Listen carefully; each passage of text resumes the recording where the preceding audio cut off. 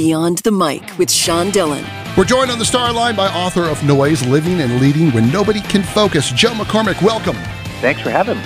Let's go beyond the mic. Joe, how did your time at Loyola University influence your writing? Well, I did two things when I was there. I was an English major, so I wrote a lot.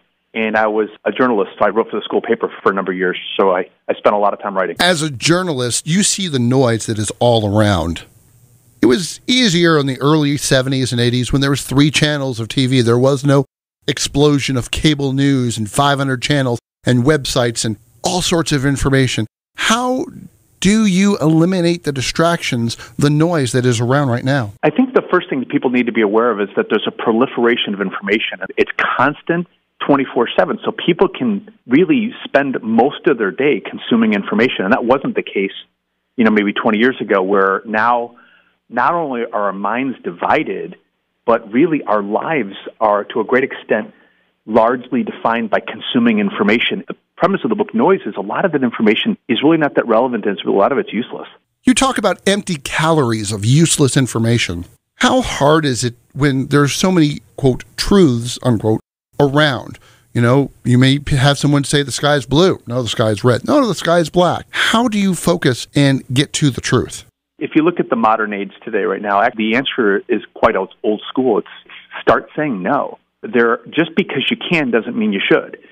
So there's, a time and a place for consuming information, just like there's a time and a place to eat. In the analogy, like if you're consuming information all day, it's like eating all day. Well, we have breakfast and we have lunch, we have dinner. There are set times to consume food.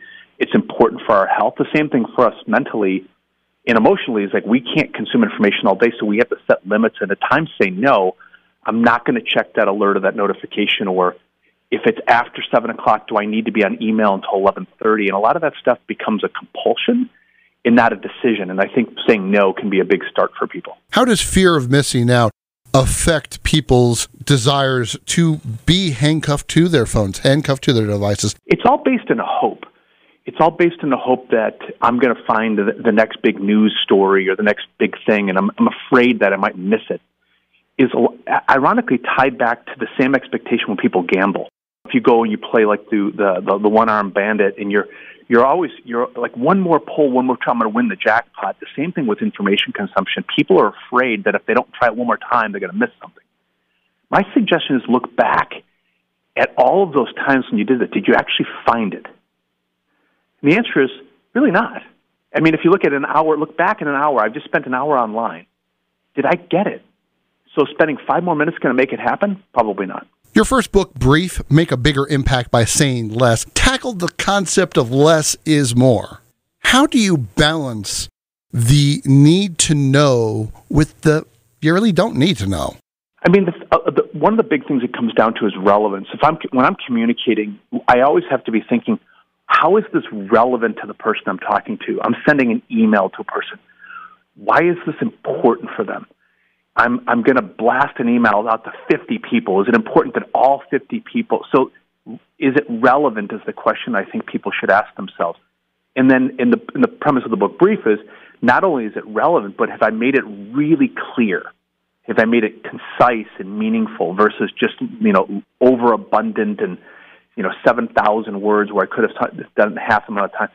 So is it clear? Is it concise? Is it relevant? Becomes ways to tighten the message in the same way that I think journalists do, which is I don't have an unlimited attention span with my audience. I need to be able to communicate the most important things in a shorter span of time. We're living in a generation where millennials, given devices to be used as babysitters, now overshare. They're using TikTok, their Facebook, their social, their Snapchat.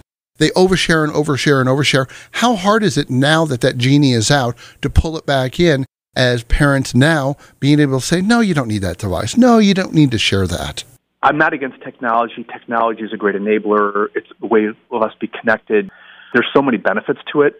I think what surprised parents in a great way was how pervasive and how powerful this technology, accessing this technology for the kids would be. I think one of the first things that parents need to do is to realize that they need to set the tone and set an example. Recently I had a conversation with a guy who 10 years ago his father was complaining to him that he was on his phone all the time. Well, 10 years later, his dad's on his phone more than his kid. So it goes both ways. So I think parents have an obligation to set the tone where if they're getting home from work, maybe check that last email before I walk in the door and I'm off my phone. So setting an example is very powerful. And then having a discussion with your kids like, this is an issue. We have to manage what I call noise, a lot of this information, or it's going to manage us. So have a conversation about it. Talk. Don't just have a random rant with your kids like, shut it all up. Let's sit down in a moment of calm and set boundaries, set limits. Maybe there's rooms in the house that are off limits. Certainly the dinner table is a place. Maybe after 8 o'clock in the evening, we try not to be on the phone. And I think setting some limits that go both ways can go a long way. Another issue that people struggle with, and one I struggle with myself, is the balance between work and home. For a lot of people, it's very difficult because they work at home. I think the difficulty is it's like anything. Going back to the analogy of eating, I think that when you work, and when you're at home, you're at home. And I think that being able to say no and being more intentional about I'm at home with my family and I need to be present to them. Technology goes with you wherever you go, and a lot of that technology is work-related. I think shutting it off, leaving it at the door, maybe in another room. But when I walk in the front door of my house, I need to be present because now my role is no longer professional. And I know that people feel like we're always on, but sometimes, like businesses close, the same thing. Businesses open at 9 o'clock, they close at 6 or 5, whatever. I think the same thing is we have to set store hours for ourselves. Like, okay, my job is done. Now my job as a parent has started, and try not to have those lines cross as much as possible. It's hard, but it's I think something that we have to set more as an intentional goal. One of the things that my wife and I do when my kids are in town is we all put our devices inside a box in the living room. And the first person who asks to go answer a text, a tweet, a phone call, and picks their device up from the box has to do dishes. How do you limit the time with your devices so it isn't a punishment? It's more a time where families can come gather together. So there's a number of things. I think first and foremost is these are strategies to manage this so it doesn't manage us. So this is a part of our lives, but it doesn't mean that it runs our lives. So I think starting with where do we put the phones when we come in the house is one place to start. Another place is just when we're together as a family at meals, when we get into the car, check the phone, put it under the seat, put it in the side pocket. Another thing families can do very simply is setting, like, I call it the 7 to 7 rule. So after 7 p.m., these are basic guidelines, right? You don't have to go crazy, but after 7 p.m. and before 7 a.m., we don't check the phone.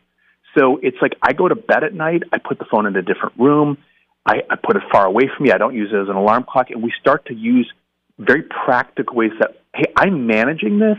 As a family, we're managing it. It's part of our lives, but it's not running our lives. And I think that distinction for people will make people feel encouraged. Like, hey, this is a part of my life, but I have a plan of how to manage it. I'm not going to throw out the window, though sometimes I might feel like that. And I think people will regain control. Like, all right, and that was the point of writing the book Noise, is like, I'm not going to have noise run my life. I'm going to start lowering the volume.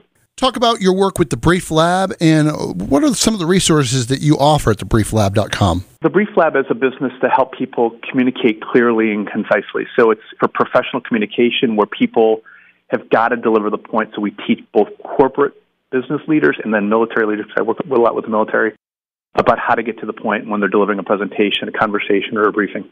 Talk to us about your podcast that you have, Just Saying. Yes, I do a lot of work with the military, specifically special operations, and about a year or two ago, they asked me to develop a podcast. So it's just short little tips, 10 to 12 minutes, that extends the conversations and the coursework we do with them to keep them strong and getting stronger when it comes to communicating concisely. Time's running out, so it's time for the Rocky Nate. It is the first thing that comes to your mind, no pressure. When was the last time that you caught yourself being distracted? This morning. I was in a meeting, and I just daydreamed for a second, and I caught myself, and I came back. What's the thing that distracts you the most? Thinking about my family. Favorite place to vacation? North Carolina. Favorite book? The Elements of Style by Strunk and White. Who was the last family member you talked to? My brother Matt yesterday. Last sporting event you went to? I went to a White Sox game. Last person you said no to? Person I said no to was my admin yesterday. And your favorite pair of shoes is what? Merrell hiking boots. He is the author of Noise, Living and Leading When Nobody Can Focus. Where can people find the book? Quite simply, it's at noisethebook.com, and there's resources and links to purchase the book there. He's author of Noise, Living and Leading When Nobody Can Focus. Joe McCormack, thank you so much for joining us today.